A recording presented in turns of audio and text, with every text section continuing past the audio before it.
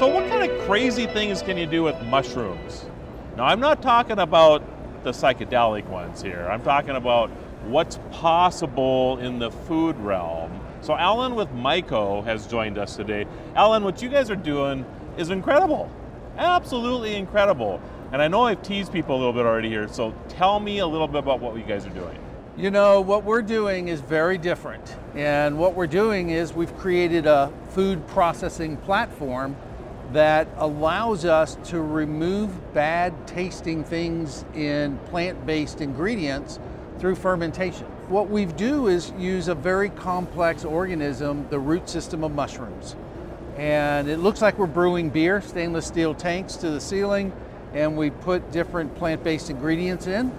And instead of adding a bunch of sugar, salt, and fat to cover up bad taste, we ferment those problems away.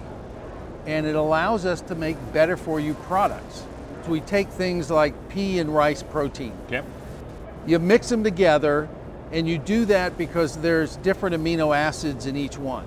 Because what you want to get is what's called a complete protein. We are a B2B company, so we make an ingredient, and we work with other big food companies to sell them an ingredient that they can make things like plant-based meats, plant-based dairy. So you think about cheeses and yogurts and milks and burgers and chicken, but all from plant-based, no meat products. So what do you see on the horizon with this technology?